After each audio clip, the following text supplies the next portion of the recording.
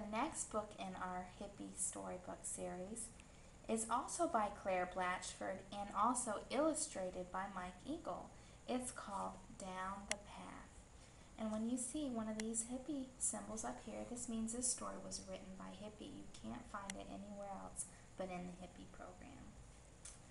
On the back cover, it says a Hippie storybook, and it has a picture of Rita and Sarah from our story, Down the Path. This is the title page. It says the title again, Down the Path, by Claire Blatchford, illustrated by Mike Eagle. Mommy was fixing our picnic. Daddy was lighting the grill. Sam, my big brother, was listening to tapes. Everybody was busy but me. Who would play with me? I walked around the picnic table, all the way around.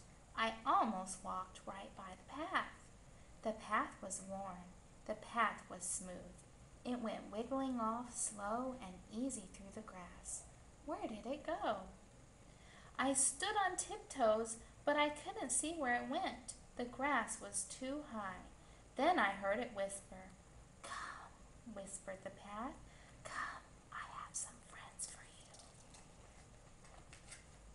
I'm going down the path, I told Mommy and Daddy. Daddy looked up from the grill. Okay, he said, but don't go past the swings. I jumped up and down. I love to swing. Come back soon, said Mommy. Sam waved at me. I waved back. And I went down the path to see who would play with me. Sometimes the path went straight, sometimes the path curved, sometimes the grass bent right over it. I kicked a pebble on ahead. I picked a white flower. I came to a big, tall tree. Hi, said the tree. Where are you going? I'm going down the path, tree. Won't you hum a song with me? Asked Tree. So we hummed high and we hummed low. We hummed of sun and rain and snow. We hummed like the wind when it blows and blows. Can you make that sound? Then I remembered the swings, so I said goodbye to Tree. And I went down the path to see who would play with me. Sometimes the path went up, sometimes the path went down. Sometimes I forgot to look where I was going. Stop! Cried a voice all of a sudden. I stopped. I'd almost stepped right in the middle of a puddle. I don't want your feet in my face, said Puddle. I don't want to put them there, I said. Play a while with me, said Puddle. I dropped the white flower. It went spinning down. Puddle had a star on its face now. I pushed the star with my finger. I sailed it here and there. I blew at it and watched the water ripple. That was fun, said Puddle. I'm going to the swings, Puddle. I said goodbye. And I went down the path to see who would play with me. Sometimes the path was narrow, sometimes the path was wide. Now I felt something right behind me. Something gray, something following me. I turned around fast. I wonder what it is. There was a big fluffy feathery tail. There were two little pointed ears. There were two black eyes, a tiny nose, and two white paws. What do you think you're doing, Squirrel? I asked. Squirrel's tail twitched in the air. Got anything to eat? He asked. It's not lunchtime, I said. Squirrel's tail twitched again. Don't you have anything in your pocket? I put a hand in my pocket. What a surprise! There was half a pretzel Sam had given me. Squirrel sat up. I knew you had something. It's not yours yet, Squirrel. Please? I shook my head.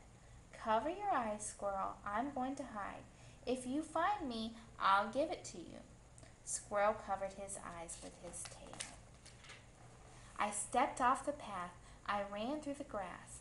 I climbed over a rock and hid behind it. I held my breath, and I held my breath, and I didn't move at all. Then the gray feather tail came dancing along the top of the rock.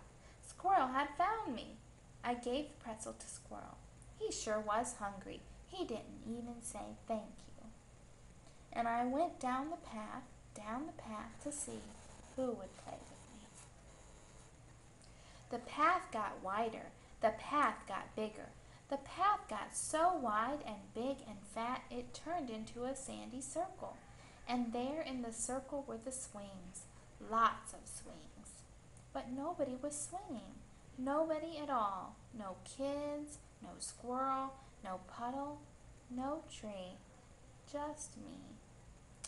I sat on a swing. I made circles in the sand with my sneakers. I leaned back till my hair touched the ground. I turned the swing round and round with my feet. The ropes twisted up. I shut my eyes tight. Then I pulled my feet up. The swing spun fast. The swing spun slow. The swing stopped. I opened my eyes and there was a girl standing in front of me, a girl who wanted to play just like me. She smiled and I smiled back. Hi, I said. Hi, she said. Where'd you come from? She pointed at the path. That's where I came from. What's your name? I asked. Sarah. I'm Rita. Will you play with me? Sarah nodded. I pushed her swing. Sarah pushed my swing. I kicked a pebble to her. Sarah kicked the pebble back to me.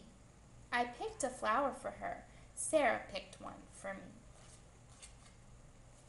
Then we held hands and we skipped. Over the path we skipped. Up and down we skipped. Past squirrel waving his tail. Around puddle and the white flower. Under the tree humming. We skipped all the way back to the picnic tables. Sarah's mommy and daddy waved from their table. My mommy and daddy and Sam waved from our table. Sarah and I laughed. Now we had 2 tables to go to. And I went down the path to see, and I found a friend who would play with me.